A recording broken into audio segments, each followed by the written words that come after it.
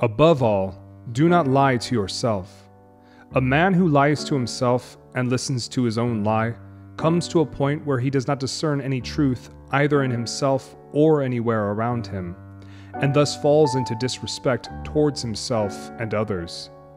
Not respecting anyone, he ceases to love, and having no love, he gives himself up to passions and coarse pleasures, in order to occupy and amuse himself, and in his vices reaches complete bestiality, and it all comes from lying continually to others and to himself.